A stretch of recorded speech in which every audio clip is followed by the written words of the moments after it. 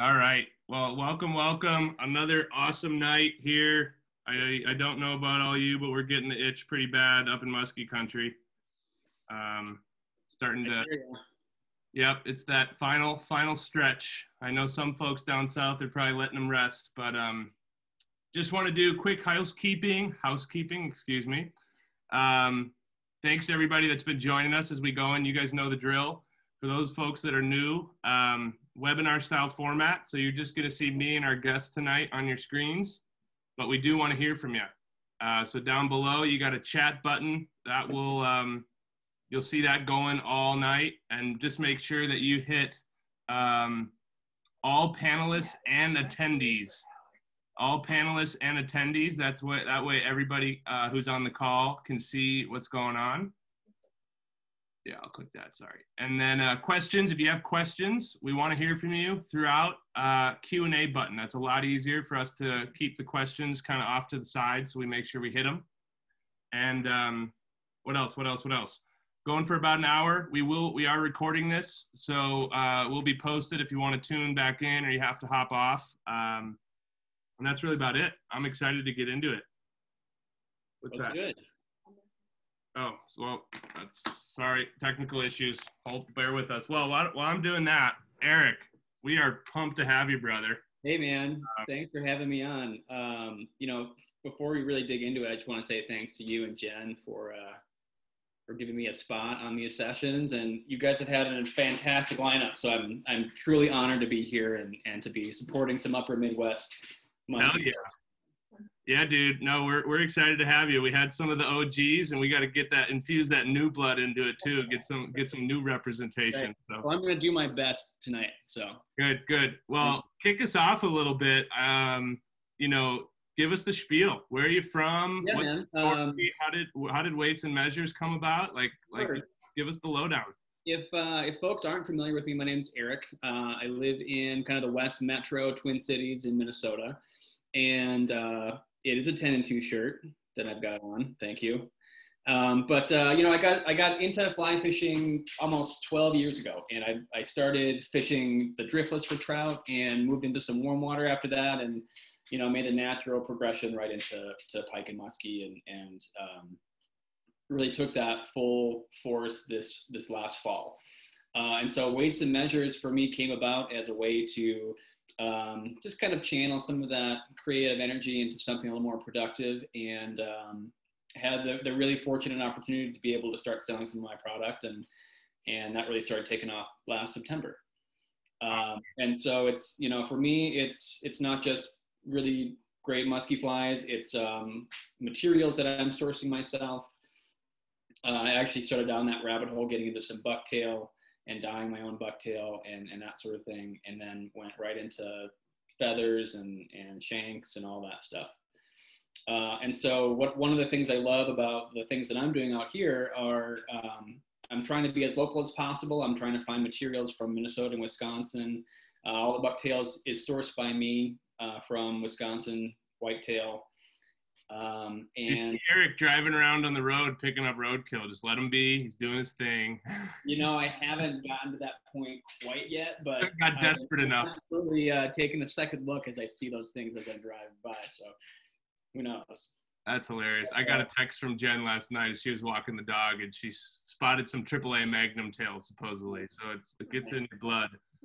That's good. That's good. No, and I would just echo that. I think, well, first of all, I don't know it, but kind of the class of September 2020, because that's right when Muskie Fool kicked off. So hopefully good vibes from that. But yeah, when I first started chatting with you, that was one of the coolest things was, it's kind of this style that you had, some classic patterns, but taking the local materials, taking your own slant to it. And we're going to get into all that tonight.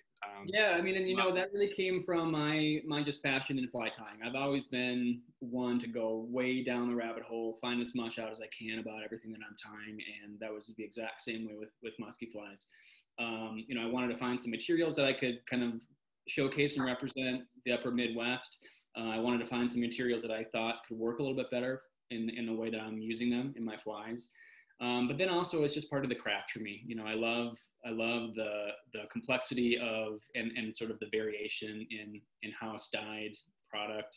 I like the unique qualities to everything.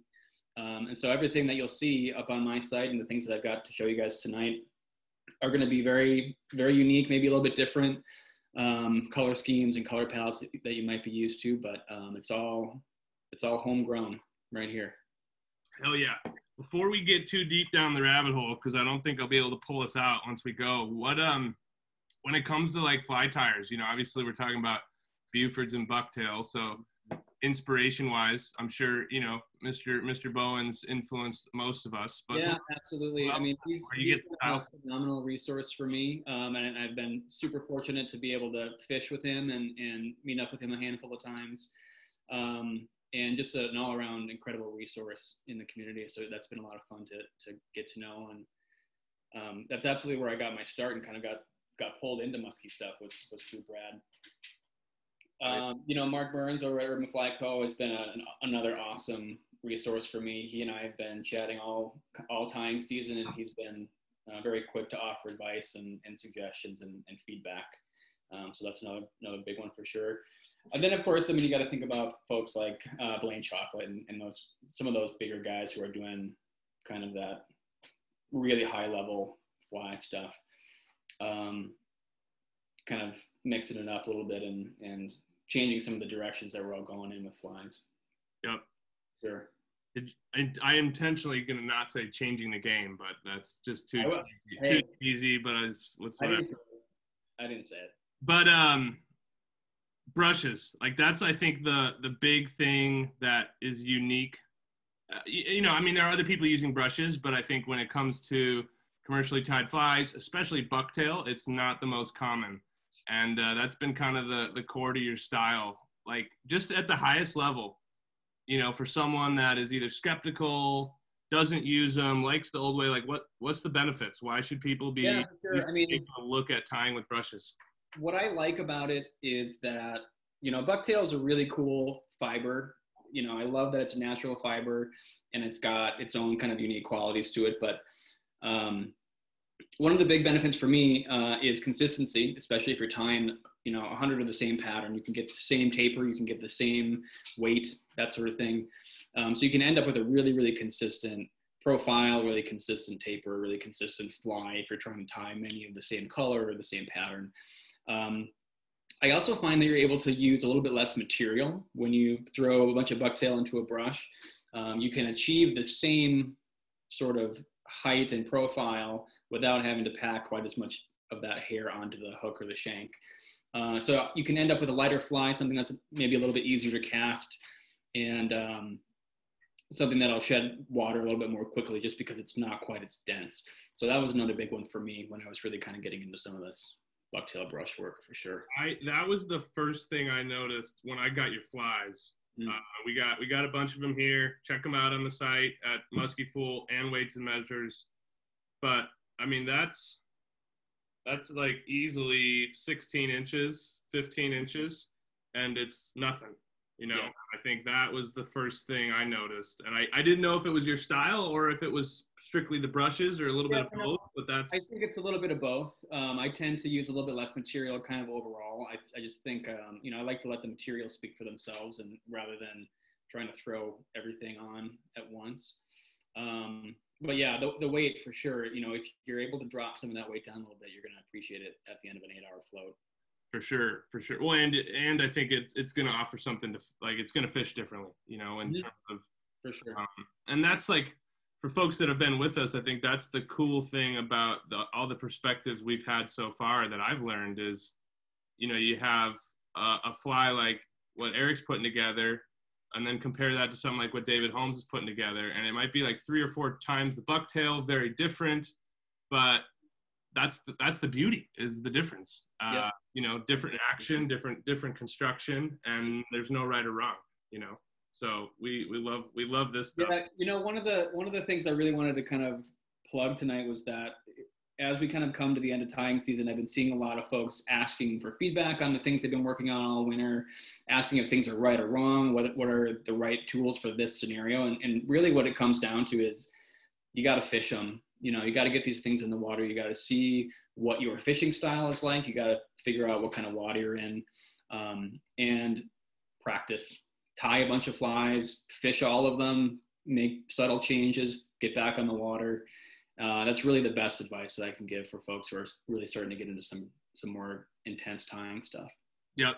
And I just like building on that, I think more to plug what I see you doing here is like, I think it was actually Mr. Bill Shear in the Musky Facebook group. Someone might have asked for some feedback, and he said, the only feedback that matters is the old Miss Musky. And, but at the same time, you know, the direction of like so much material, so beautiful, you know, is it catching fish or is it catching fishermen? Mm-hmm. And, you know, I would love to see how quickly we're not going to do it tonight, but how quickly you can put one of these together. Cause not only looks good, it's got all the fishy aspects with the shank. We're going to talk about that a little bit later, the shank stuff. But it's fast, and it kind of is also that like guide fly. And I think sometimes like we miss that in muskie. It's just get it in the water, you know. Yeah, totally. Tying doesn't have to be its own art. It can be a means to an end. Right. Yeah, absolutely. I mean, that kind of touches on, you know, you mentioned all the aspects of a good muskie fly. I want to just plug really quick the feathers that I'm using, because these are coming right from Root River Hackle here in Lanesboro, Minnesota. What I found was that I was buying materials that were either way too stiff and they weren't giving me the movement that I wanted, or I was using dry fly hackle and it was coming right off the hook, or it was breaking, or it's getting chewed off. And what I was able to find through those guys was something right in the middle, where you have a nice wide profile, you have a fairly flexible quill stem in the center, and so you get a lot of really swimmy action, you get a lot of wiggle, but it's going to hold up, you know, for more than a day. And so for me, that was kind of where I started experimenting a little bit more with my patterns and figuring out how I can tweak them to be a little bit less, you know, less intense with materials, less intense with feathers and fur and all that. Yep. Big shout out to those folks too, Root River. It is funny though, whenever I'm sure you encountered this when you were like saying you're going to buy a bunch of schlappen. They're like, what are you using that for? You know, that's the junk. That's junk. Down there, he was like, I mean, I guess I could put some in a bag. Nobody wants this crap. What are you doing? But no, the more that we got to talking, I was able to kind of get him to wrap his head around what I was doing with them. And once he caught on, then he was like, oh yeah, I've got exactly what you're looking for. Yep. That's awesome. Yeah, they're really good folks out there. Kind of back to brushes. So we talked a little bit about the benefits. Are there any cons? I mean, I can try and make some up, but you probably have a better. Sure, yeah, I mean, you have to have a bit of an understanding of the bucktail you're working with. I mean, if you use any bucktail at all, you know right off the bat that one tail is going to be a little bit different than the next one that you're going to get. Some of the fibers are going to be really straight. Sometimes they're going to have kind of that waviness to them. And then, you know, length, obviously, some of them are going to be super long, or some of them are going to be short that you can't really do anything with. So you have to kind of have an understanding of how those different kinds of fibers are going to work together. And the brush making process is a little bit more intense than just using like a regular dubbing brush table and sort of that traditional brush making process. We'll get into some of that in just a minute, but you know, it's kind of an art in and of itself. And, you know, if you're not into that, I totally get it. It's another one of those elements of fly fishing though that I love, that if you're interested and if you're into it, you can open up a whole new window into how you're designing your flies, how you're putting material onto a hook or onto a shank. It's just another tool in your toolbox that you have access to. Yeah. I think one of the questions we get asked about it, you know, when do you tie with brushes? And I don't a lot of the time, but is the time, you know, does it save time? Does it add time? Like it's another step, but it's also less time at the vise with the fly. Does it really matter? What's your thoughts on that? Yeah. I mean, I think once you get into it and once you start getting rolling, it does save some time. There obviously is some back end work. You know, there's a little more materials prep, a little bit more that you have to do before you sit down with the vise. But like I mentioned earlier, I think you get a clean, consistent end result. And that tying process is much faster. So you're able to spend a little bit more time thinking about perhaps the taper of your fly, the color blend, if you're changing some colors throughout the length or the course of the fly. And a little bit less worrying about, is this pinch of bucktail going to be the right amount, for my reverse tie and that sort of thing. Which is nothing against the traditional method. I use a reverse tie of bucktail on tons of my patterns, and it's a incredibly useful tool to know how to do. And I think you should know how to do that, whether or not you're working with brushes. Yeah. But so you're saying that like my traditional style, just getting drunk at the vise and slapping materials together, doesn't really lend itself well to. If you're going for consistency, perhaps not. But no, in all seriousness, like I was about to say that. Or late night, jam sessions where you might not remember the fly, but you see it the next morning and you go, oh yeah, that's what I was trying to do. Those are all musky fool flies come off the vise, people. Just with might have a little smell of beer to them. No, I'm kidding. But dude, from a commercial standpoint, like when you're banging them out, it's got a consistency and speed. Like it's got a, and it also mixes it up. You get to make brushes, then you get to put them on flies, etc. Yeah, for sure. Even if you're not interested in tying the same thing over and over again, I think there's some really cool stuff that you can do. I mean, I mentioned color blending. You can achieve some really, really cool sort of rainbow, like subtle color changes. You can do some more dramatic stuff, with like a fire tiger or something like that. Mm-hmm. So I think there's a really cool creative aspect to it that if you like tying and if you like experimenting and if you like kind of changing it up a little bit, it's a really cool technique, and it'll give something to your flies that you won't really be able to do anywhere else, I think. Yep. So worth checking out for sure. The ones that I see, the ones that we got here, and we got a lot of beautiful ones. Have you experimented? Have you given thought to, and for one reason or another, like putting feathers in, putting flash in, mixing the materials, or is there a reason that you like to keep it bucktail? I have no clue. I did spin up a brush here that has a bunch of flash in, and you can kind of see that here. Yep. It's absolutely possible. Because of the shape of the individual bucktail fibers, it can be kind of tricky to incorporate other kinds of material into that same brush. It's totally doable, and I absolutely recommend folks messing around with whatever they got and what they think is going to work. Personally, I like just bucktail in that brush because I have got a way of applying things like flash or feathers over the top of that, and the shape of the brush on the shank or the hook kind of gives you that umbrella that you can layer things up onto, so you get a really nice display of whatever that other fiber is going to be, feathers especially. But it's possible, kind of the sky's the limit here. Yep. And then, so I'm gonna last kind of just high level question. Are you on these Bufords? Are you like, I'm looking at the Buford fly and then I'm looking at the brush, and it leads me to believe you're finishing the head with the brush, or are you doing that separately? Yep, that's exactly the idea behind the way that those brushes are designed, the ones that are on my side and the ones that I sent to you guys. You have that long fiber here in the back, and that's your big fly body. And depending on how long you want your shank to be or how long you want your fly to be, you have excess material up front that, if you so choose, wrap that right to the eye, tie it off, and maybe give it a trim, and you're good to go. One of the thoughts I had with coming out with these was to give people an opportunity to not only play around with brushes, but make a fly fairly straightforward to tie. If all you really wanted to do was have a couple of these in your box, or give the brush style of tying a go. I'll talk a little bit more about how you can utilize these a little bit later on, but There are some kinds of ways that you can use them for sure. But yeah, you're absolutely right. That's the idea. Yeah, and you just mentioned something that's interesting. Like, if you were new to tying, now you're not going to like necessarily be able to hone your reverse tying technique, but if you were new to tying, you just want to get into it. Mm-hmm. Like, this is probably the quickest way to get someone making a musky pattern that fishes well and looks pretty good. Totally. Yeah, absolutely. And it's a nice kind of introduction to not necessarily have to spend 40 or 50 bucks on a fly that you don't really know if you're going to like. Yeah.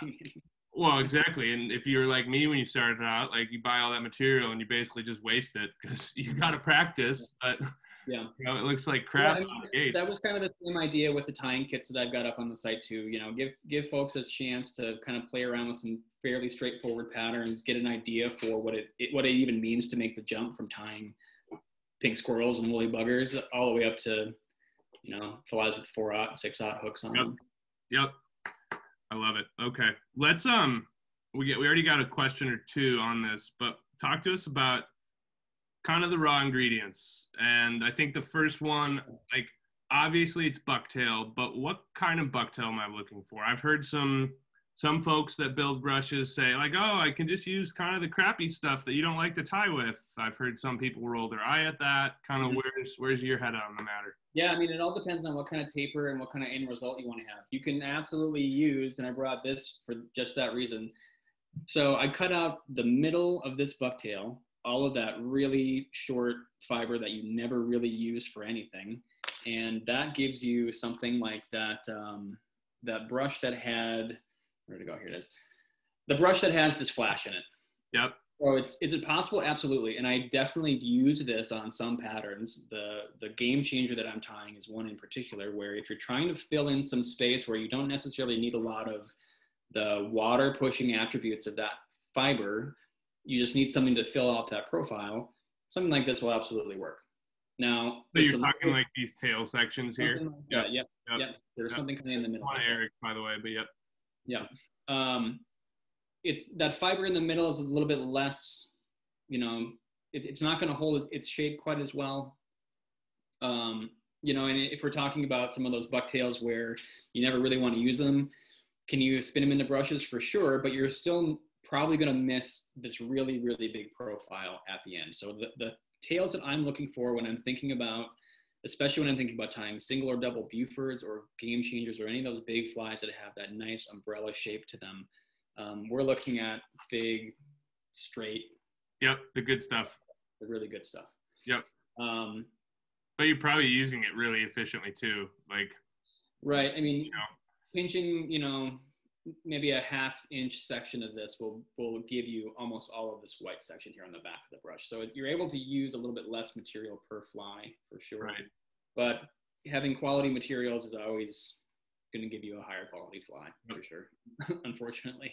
Yep, and that's the name of the game with the big stuff like this. But where did I wanted to talk about the other main material here, which is kind of the thread. Mm-hmm. And or wire, you know, and can you talk to both of those? Why you choose one over the other, and maybe where each have different applications?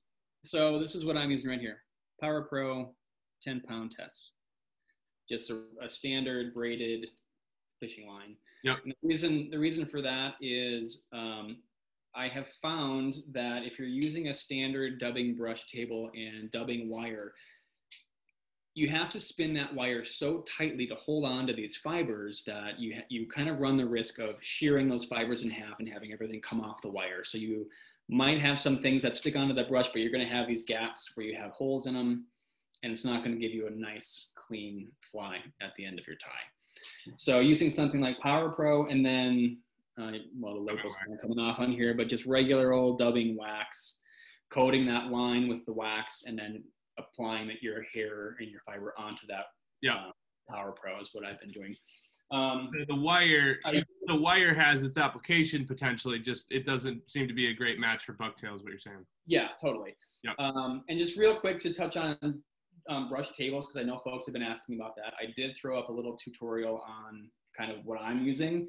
This is honestly nothing more than wood from the garage, and you have a nice wide 6 to 8 inch surface that you can just remove right out from the middle of your table. On one end, you're working with just like a picture frame hook right here. And, you know, this kind of gets back to another one of those tricks of spinning a bucktail brush. You can use a regular dubbing brush table, but you're probably not going to get the kind of tension that you need when you start spinning everything together, because you're either going to snap your Power Pro or you're going to have fibers kind of fly out on you. So honestly, what I'm doing over here is setting up your line here on the table, putting your fibers down, sandwiching them together, tying a loop knot on the other side, and then handheld drill right here. Same kind of hook on that end, and that's what you're attaching your line to.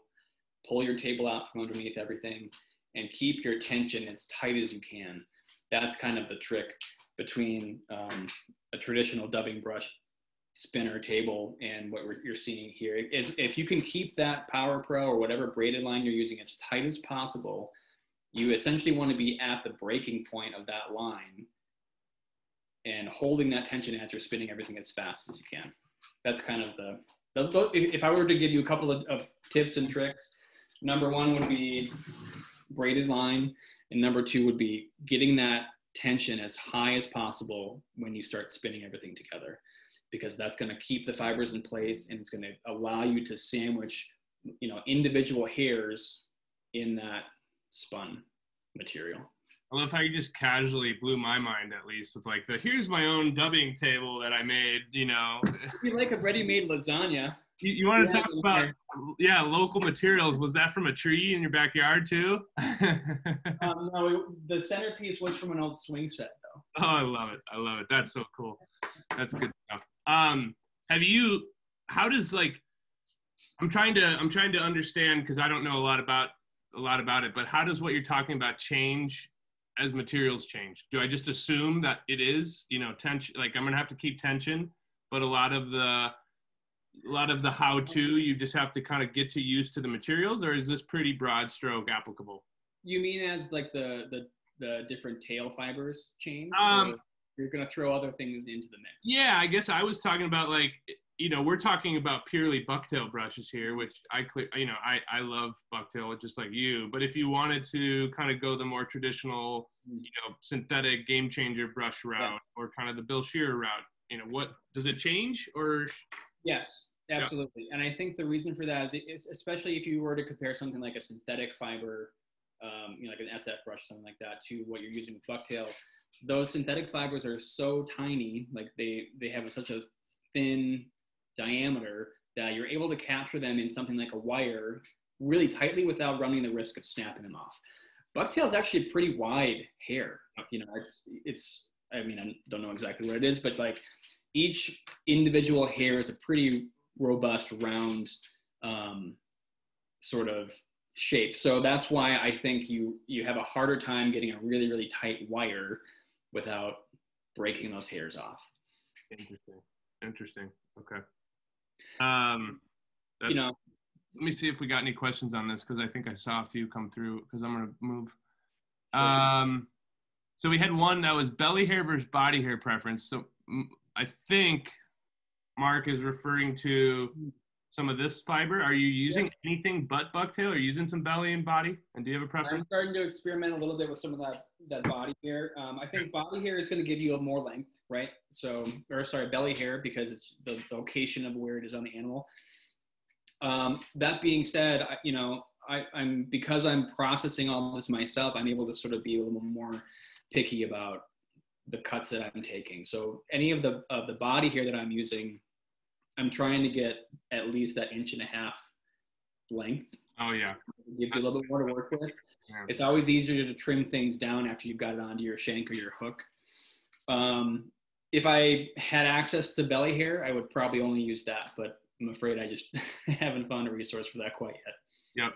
No, what you just showed me though, that's as good, if not better, than most I've seen. So I think. Yeah. And that's really, if you were to find a patch of body hair at a standard shop or something, usually that's designed for tying popper heads. You're not really going to be able to get the length that you're looking for on these kinds of patterns. Right. And it's just much more. Probably not really going to work.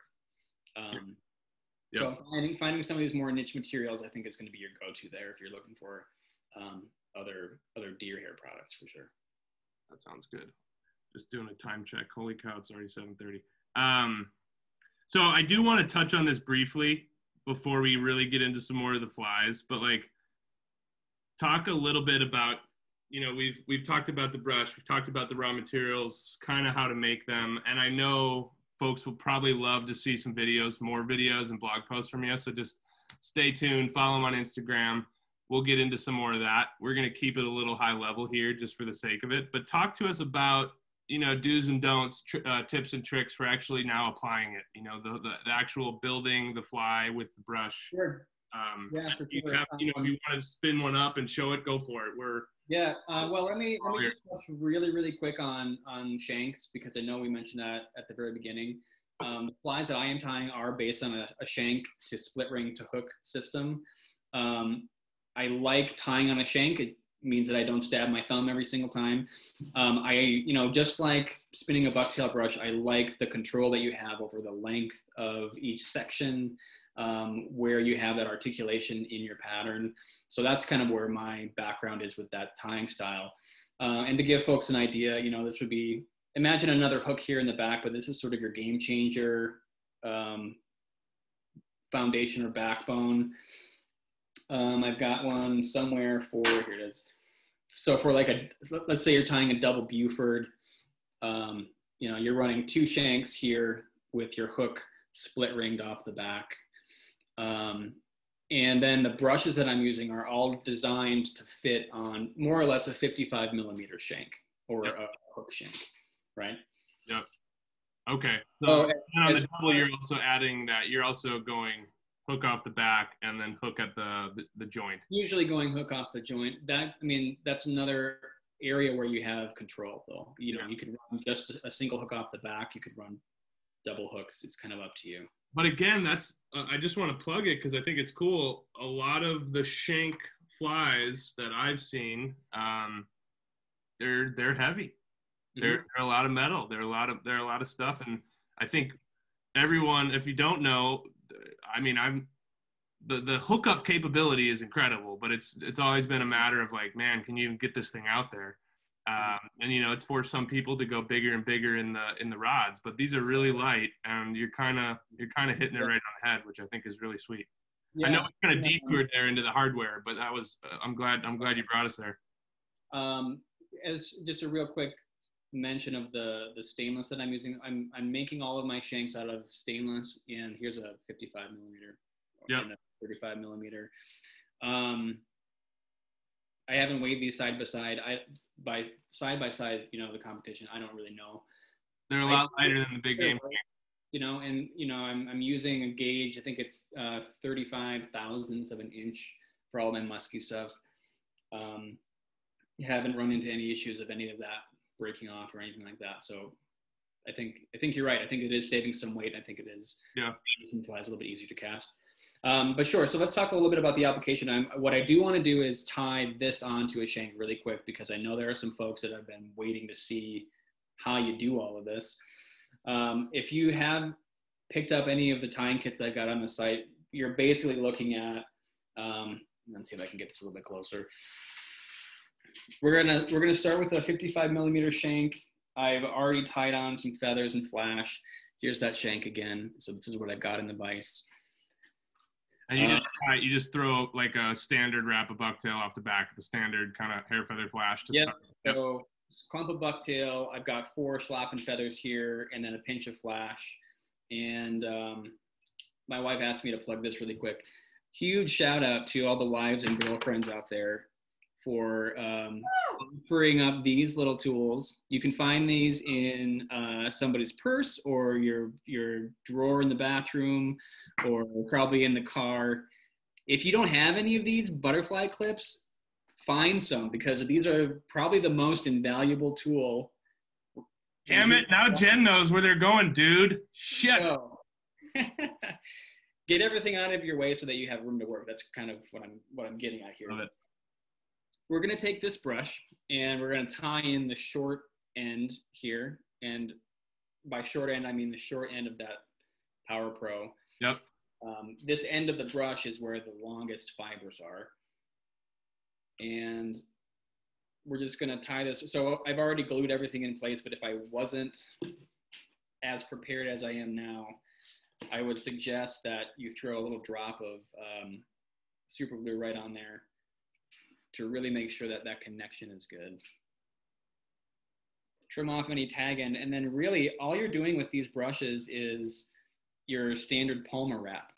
There's really nothing that much more complicated about it, other than the fibers are really long and they're kind of, kind of hard to deal with because they are so stiff that they aren't going to want to necessarily stay in place. Mm-hmm.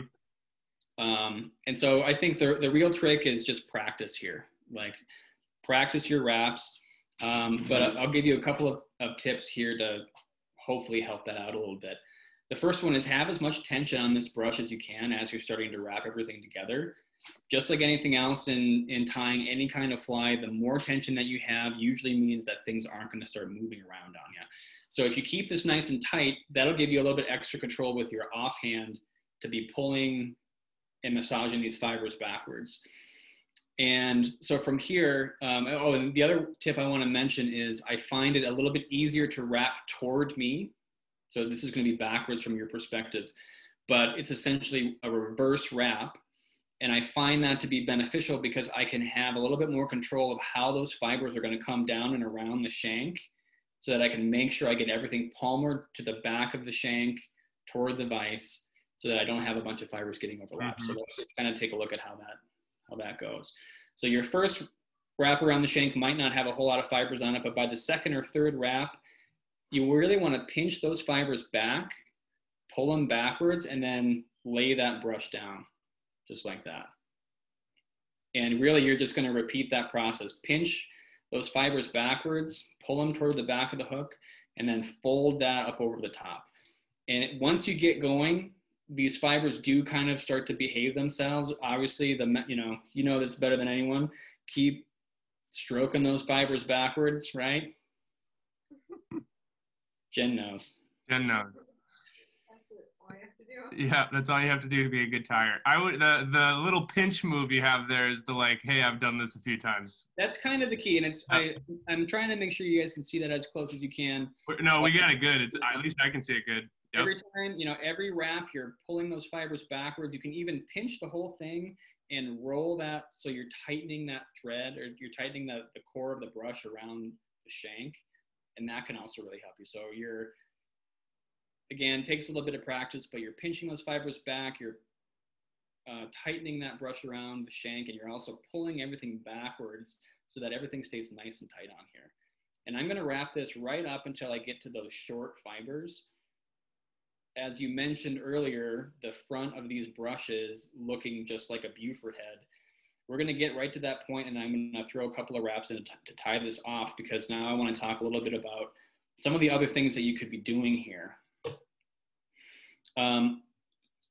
When I'm tying most of my flies, I don't usually leave that section of Buford head at the front. Just kind of depends on what kind of color pattern I'm going for, but in this instance, if you wanted to, so all I did there was I tied this off. You could wrap this all the way to the front and be good to go.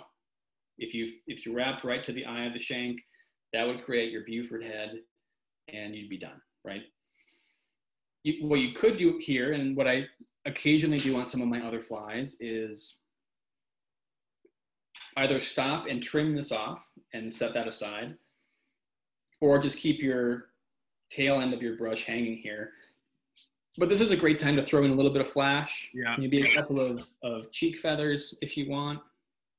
Yep. You want a little bit of extra variability, but that's kind of why I like this system. Is it's really up to you. But that would be my other suggestion. Would be, a little bit of flash, maybe two or four more feathers right up here, depending on what your ultimate. Or you could finish it without, maybe you don't want to tie Buford. Maybe you want to put some laser dub or finish it with a Mm-hmm. Or let's say you just wanted it to be a regular bulkhead. Well, then wrap that right to the front of the eye, or right to the eye of your shank, and call it a day. So this is the same. Would you have to have a different brush to do that? You would have to have maybe a little bit longer brush, or maybe just start the brush closer. Yep. Right? Okay. But if you trim off that front section, now you just have your standard bulkhead shape. I'm going to finish this up to the front just so you can see what that Buford head looks like. But that's really how these work. And I don't know if we have any questions on. We do. I'm gonna while you're doing that and people are answering or watching, I'm gonna go through. So just a quick one. Hey Mike, thanks for joining us. Does Erik have a video showing how to make a brush? Erik? It's coming. I just posted today some of the details of the brush table that I was showing you guys. So I would encourage you to head over to weightsandmeasures.co and check that out. That'll give you a little bit of a head start. I've got some media in the works that's going to show you more of that actual process. But yeah, that's absolutely on the way. Awesome. And we will, when we post the video, I'll coordinate with you, Erik. I mean, we'll make sure, you know, we can include some of that stuff in the email we send everybody if you got links to it, just so they have it all right there. But that's good to know. There you go. Anything else anyone's wondering about? Oh, I'm just in awe at the fraction of the time it took you to tie a fly compared to the shit I deal with. But anyway, what do we got here?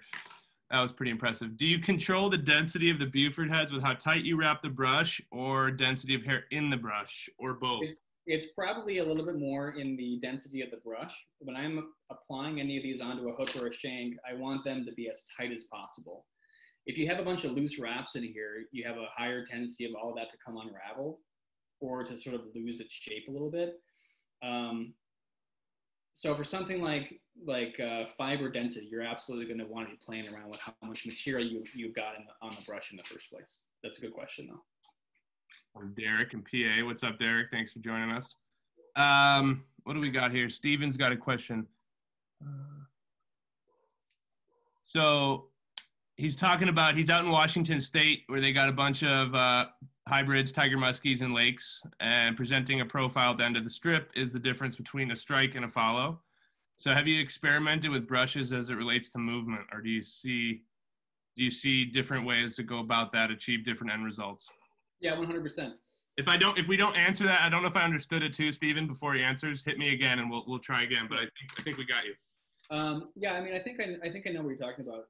Let me just show you this really quick so that you can see, you know, what this looks like at the end of that.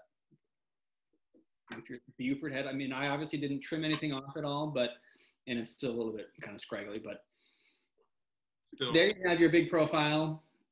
I'm kind of losing some of these green fibers in the camera, but you're having that nice big profile right up to the Buford head here.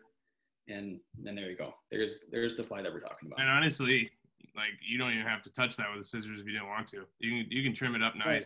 But she's ready to go.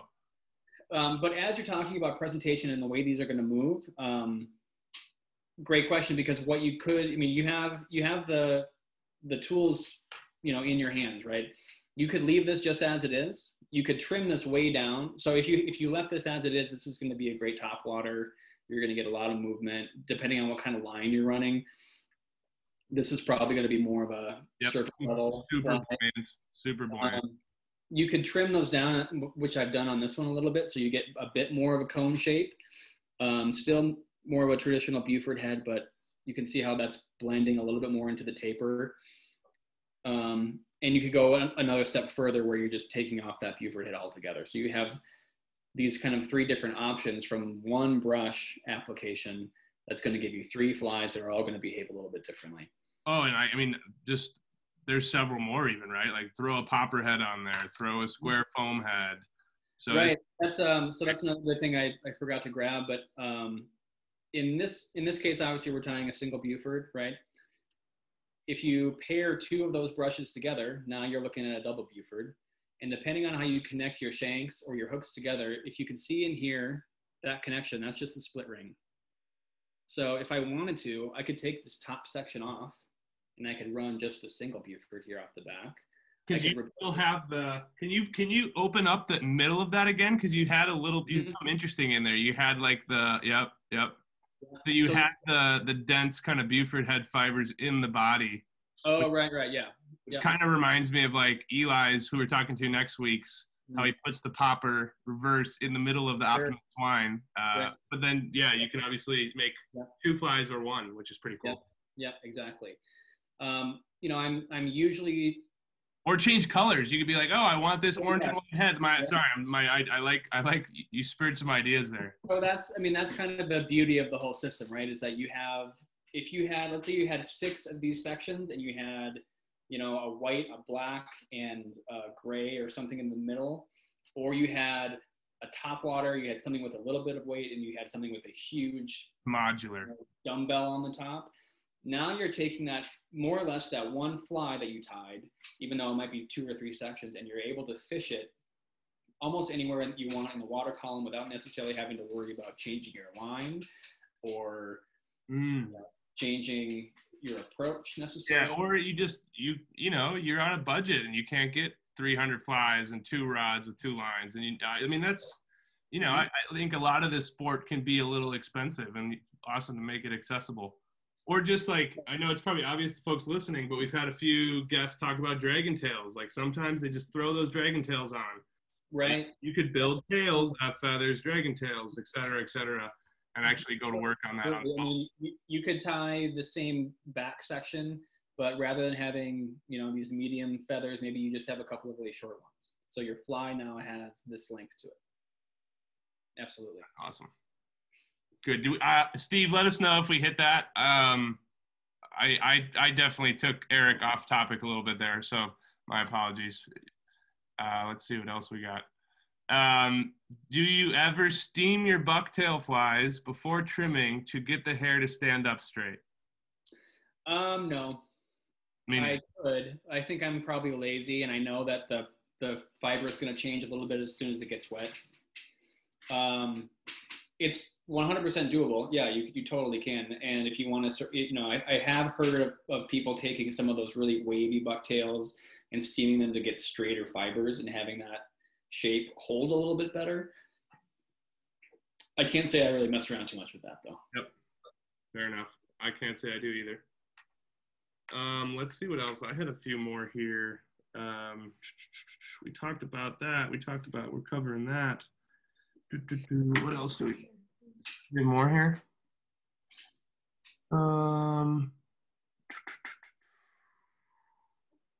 Where else do we want to go? Let's talk about this. And keep the questions coming, guys. But we've gotten really like how to tactical on the making of these flies. But let's just zoom out and talk about kind of what you're looking for out of these flies in terms of movement on the water. Yeah. You know, talk a little bit about how you're rigging up for them, what you find pairs well. I mean, we know it's a classic Buford, but because it's got this pretty large twist on it, I expect there to be some differences. And then, of course, we got the bucktail changer here, too. Yeah, definitely. Well, because I'm in the West Metro of the Twin Cities, I'm fishing a lot of lakes. And so I'm kind of using, well, sort of depends on what lake you're hitting, but if you're trying to catch deep lake muskies, you're probably not really going to do it on a fly rod. You know, you just can't get down deep enough. And so I'm usually kind of fishing a sort of intermediate sink 2, sink 4, and fishing something like a single Buford so that you're getting a bit of a combination of top water. And as you start to get closer to the boat, then it starts to get down a little bit deeper, or throwing things on a heavier grain, deeper sinking line, and just sort of fishing that middle to about as deep as you can get, depending on how far you can cast. Yep. And I would say, I mean, I'll just speak from me throwing these, and then I love but like even these doubles, 10 weights. Oh, yeah. Not a problem. I mean, I didn't have an issue on the Chippewa 10 weight. That's not really a true 10 weight, but you know, toss. I had a lot of fun throwing these on my Chippewa. So shout out to Thomas and Chippewa River Custom rods. You guys who are watching are aware of that guy and all the cool stuff he's doing. But I was fishing his 4-piece 10 weight, which I think is a little bit. So if you consider his 1-piece 10 as probably being a 12, I think the 4-piece 10 weight is more of a true 10 weight. But I had no trouble casting all of this stuff all summer long. So this is like off. It's kind of, I mean, it's musky, so I guess it's on topic. But because that's the same rod we're selling, his Chippewa 10 4-piece. Yeah. And I always like to ask people because they fish it very differently. So you're rigging it up with 10 weight line, or are you lining up? Because we've been tossing 450s on there. I think it's it's not 450. It's either 350 or 400. It's a little bit lighter, but that gives me the ability to play around with a little bit more smallmouth and largemouth. Sure. Well, and it's all. I think I've seen it just having folks cast them in front of me. It's casting stroke. A lot of, if you have a more of a smooth, methodical cast, tends to work better with that 380 and 400. You know, if you're trying to rip it, right, 450, 425, which yeah, neither one is good nor bad. It's just something to think about, because we've had some folks cast them and they haven't loved it. I'm like, well, I think we got to dial up the line then. So that's interesting. yeah, for sure.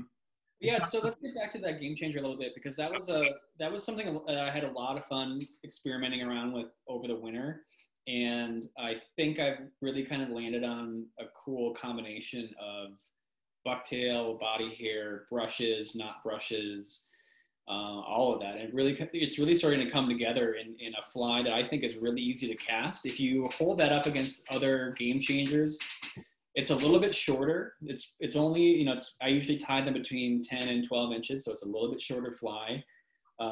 Again, makes it maybe a little bit easier to cast, something that you could throw in a 10 weight. I fished that on a 10 weight all last summer and didn't have any issues. That iteration is using a little bit less material, so I'm trying to find ways to make that pattern, which I think if anyone's fished any kind of game changer at all, they're so much fun to watch. And that's kind of what really gets me, is that you see that thing coming at you in the water and you're like, oh, this is it. Every retrieve is going to be, oh, here it comes. And so that's why I love tying them. Again. And then you're like, oh, I got to cast it again. Fuck. Yeah. No, I'm kidding. No, I hear you. But anyway, I'm trying to find ways to make that a little bit easier on this large of a scale for folks to be casting all day. And so if you hold it up again, you can kind of see that profile. Oh, yeah.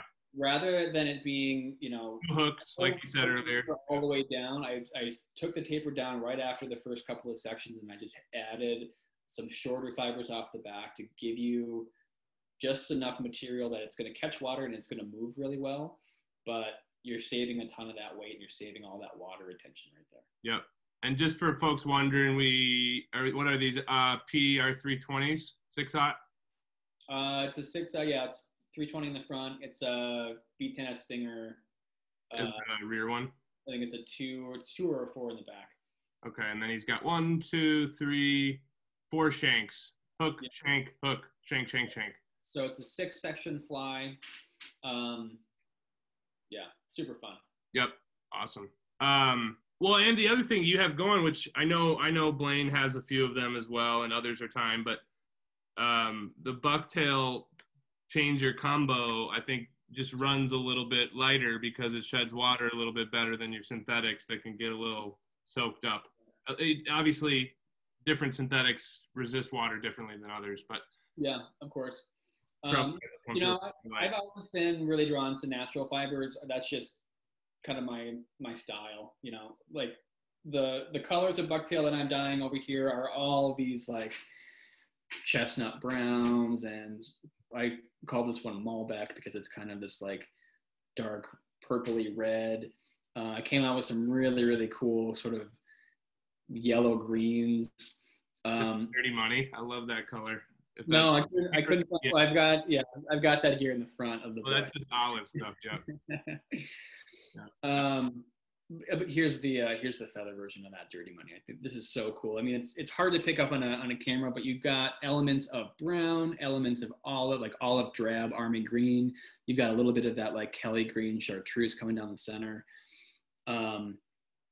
These things are just so much fun to play around with, and that to me is, you know, every fly that I tie, I like to put a little bit of personality into and have it tell a bit of a story. And I'm hoping that I'm doing that with the materials that I'm sourcing, with the effort that I'm putting in to dye them and sort of curate the selection. But I just really like that element. You can definitely tell, man. Like I say that to a couple other folks we've had on. Like everybody has a little bit of, you know, just contrast like what Matt Adaptive is doing with some of his like one-off flies that are crazy kind of psychedelic colors to this like really, really, you know, it's your style. Like it just, I don't know how to explain it other than like getting to know you a little bit. It's like, this is Erik's style. It's Erik's kind of color runs, and yet, you know, yet it's still fish proven patterns. You got black and orange, you got, you know, whites and natural greens that look like forage fish. So it's not like, so just props on that. I'm a fan of it. Cool. Thanks, man. We got a couple more here while we're still got some time left. And you got a hard stop? Can we go a few over? Yeah, we're good. We got a little Good, bit. my man. Awesome. So James has got a question for you. When making a brush with longer fibers, how much of the butt ends are on one side of the braid? Good question. One thing that if you have the ability to do this with your table, let me clean this up a little bit. This is what the top of my table looks like. And I've got a line running down the center where I've got that line sitting on, and then I have a couple of incremental. These are just inch marks that I can see as I'm building. I always build from the longest end over here to the shortest end, but honestly, this is going to be like the answer everyone hates to hear, but it depends on what you're trying to do with it. If you want something if you're trying to take as much advantage of that long fiber, which might be the question, you can get away with like a 1/4 inch. You don't have to have a whole lot of that fiber overlapping for you to be able to capture it with your braided line. But keep in mind, you're building the taper of your fly as you're laying these fibers down on here. So it's not just that you're trying to get as much length out of it. Make sure you're thinking about the shape of your end result, right? If that makes sense. Yeah. Most of the time and you can kind of see, if you look at the very center of these, you can sort of see, 1/4 inch on this side, 1/4 inch on this side. There's a sort of a 1/2 inch core down the center that's giving you that. So that's where you can see the overlap. I think the more overlap you have, the more you're going to end up with sort of a profile and a density that's maybe not quite what you're looking for. As you wrap these things onto your hook or onto your shank, whatever you have overlapping is still going to stand out. It's mostly going to be hidden by the longer fibers in the background, but you're still going to be building up that core in the center. So perhaps you're looking for something that has a really dense middle with just a few sparse edges. Maybe you just want something that has very little on the shank and as much of that length as possible. It really kind of depends on what you're looking for. But yeah, good question. For the most part, it's about a 1/4 inch or less.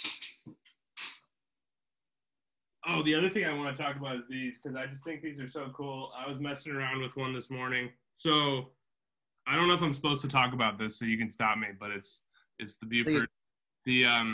So when I first got the little background here is when I first got to know Erik, see his flies, see his style, I was like very intrigued. And then when I learned he was tying Buford heads with the brushes, I was really intrigued. Because I don't know about you guys, but maybe it's just me. When I tie Buford heads, it's a freaking mess. Like I do it with, belly hair. I do it with some body hair, but it's fibers all over the place. And you do enough of them, and I want to hit that consistency. And I was like, oh wow, I think Erik's onto something. So yeah, he's working a few of these up, which are just Buford head brushes. I've got some really nice. Yeah, which I think this could be sweet. I'm definitely a fan of these. So these are something that I've just started playing around with. I really only recently started getting my hands on really good body here that I'm able to dye and process. But I completely agree with you. You can sometimes nail it, and other times like you'll tie a clump in and you'll get past it and you look back at it and you're like, no, that's not gonna work. I gotta take it all the way off. I gotta undo, unwind it. Yep. And so that's it's absolutely another element where you can control the length of those fibers onto a brush, and then once you spin that brush onto your hook or your shank, you're gonna have a really consistent, really clean.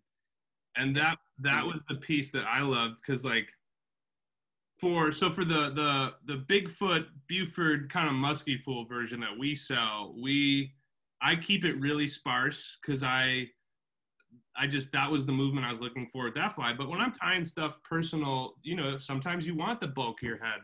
Mm-hmm. Sometimes you want barely anything there. Mm-hmm. And that gets difficult to replicate over and over again when you're just like, let me grab a pinch. Well, maybe it's 2 pinches. Maybe it's 3. Right. I'm like, with this, you can really hone that in. So I think these are really cool. More to come on these, Erik, for folks. Absolutely. We'll have these up on my side by the weekend. You've got a handful in your hands, but I'll be I'm not letting go of these though. Sorry guys. I got He only gave me a few, and they're gonna stick in the damn box. But we got a lot of other good stuff from Erik. The other thing I want to mention on those heads is that, if you're tying a Buford head in particular by pinching just those the shorter fibers from the base of the tail, I was finding that I was getting a lot of color variation here. And so I was trying to find a way to have something where, and I don't know about you guys, but like, I usually find that about this much of the tail is good for Buford heads. Yep. Anything beyond maybe those first, maybe 2 inches starts getting into that really, really thin kind of wispy fiber. That's not really it's not going to flare like you want it to, and it's not going to be as buoyant. So if you're able to use something like body or belly hair, you can get a much more consistent color.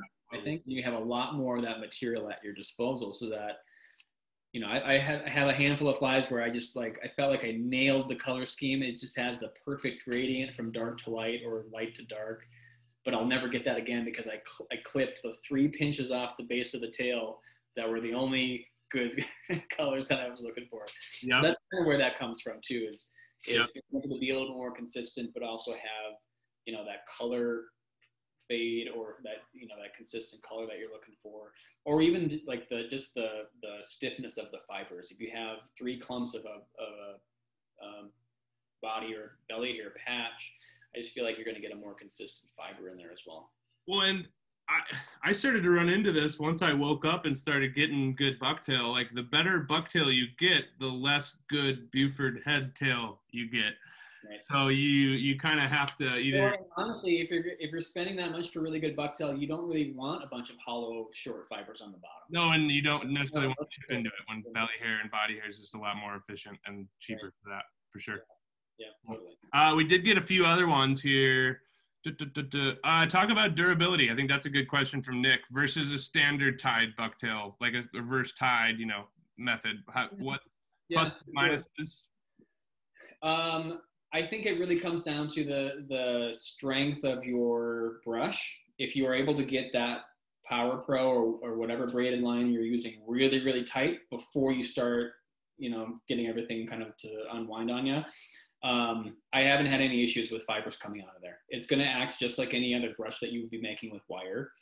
But I think the same thing is true of a reverse tie. You can have a really great reverse tie that's not going to go anywhere, or if you have a little bit of slack in your thread, that could come undone on you altogether. Yeah.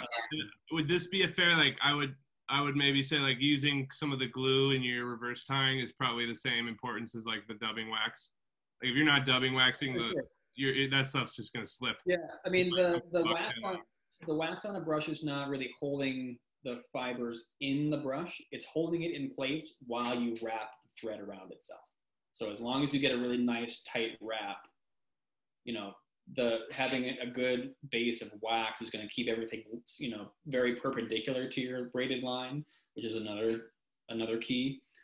But it's all about the how you're spinning everything together.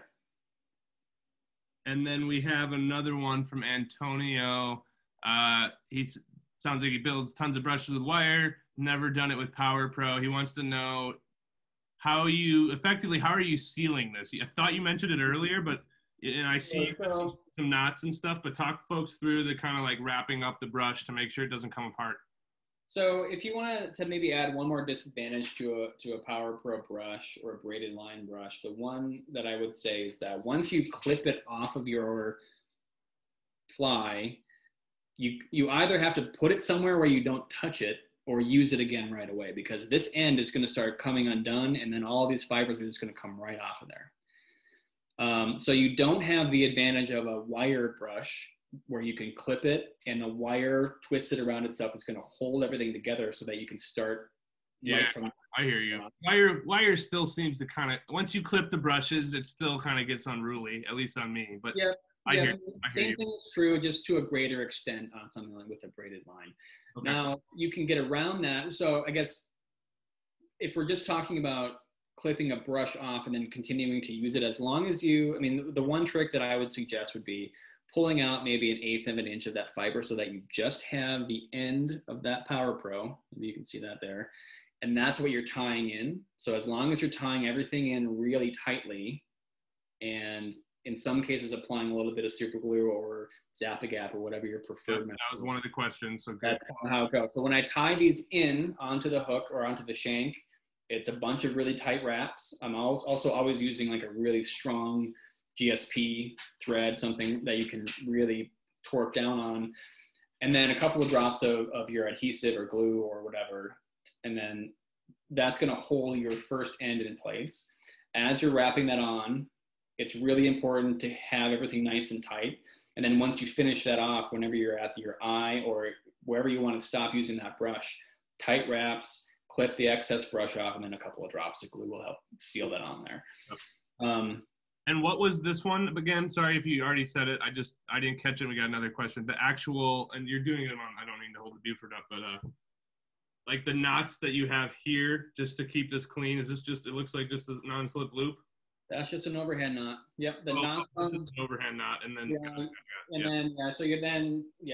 and I can cover some of the knot stuff in the brush making stuff, but the knots are not really what's holding anything together. It's the tightness of your thread wraps on the twisted line that's going to hold everything in place. Once you get that tight on there and you throw some glue on it, you're good to go. It's not going to come undone on you. Roger that. Good question. Mitch, we hit that one. Derek, on the I think he's, so just talking about the kind of the Buford heads section of the brush. Are the heads 50-50 on the brush, or are you doing 1/4 inch one side, like the when you're laying it down on the and making? Oh yeah, for sure. Pretty even to me, but it's about 50-50. Yep, I'm usually, so when I'm laying down long fibers, I'm positioning the tips of the fibers, off the wire, and then you have like the butt ends that you would clip off the tail. That's what's sitting right on the wire, or sorry, on the mono. When I'm adding fibers for just the head component, I'm actually reversing that. So it's the flat butt end that I cut off that I want to have be maybe a 1/2 inch off the line. And I care a little bit less about the tail or the tip end, because that flat flush cut that I'm making off the skin is what's going to give you that nice round shape. Yep. You don't want the skinny. Yep. You end up trimming that down anyway. All right. I think this is a great one to end it on. Does Erik have a favorite tying beer? Oh, anything from Modest Brewing. I'll give them a quick shout out. If you're from the Twin Cities, look these guys up. This is when I'm not furloughed and in the pandemic, this is my day job right here in operations. But we're going to have to get up there and check some of that out. I don't think I've had a modest brew. You got to get up here, man. Hell yeah. We're going to make that happen this year. Dude, this is like knowledge overload, super packed. I think people are itching, at least I know I am, to get more info from you on how to do this shit and check out all the good stuff you got going on. Any kind of send off, final words? Yeah, I mean, coming up for you in 21. Thank you guys for having me on. This was a lot of fun, and yeah, we had a blast. I hope we didn't cover too much information. If there's anything that we didn't get to that people still are asking or wondering about, send them my way, or feel free to hit me up on Instagram or something. Always happy to answer questions or help folks out. So you can you'll have links to all my stuff on the event page, but weightsandmeasures.co and Weights and Measures CO on Instagram. Hell yeah, brother. Well, this was awesome. Again, thanks for joining us. Thanks for the flies, the brushes, and spitting some bucktail knowledge. We're gonna have to get out on the water here soon. So absolutely. Yeah, we'll make it happen. Let's cross-reference some calendars. Let's do it, man. Thanks everybody for joining. Everyone have a great night. We'll see ya. Bye. Oh, hey Siri. Thanks for joining us.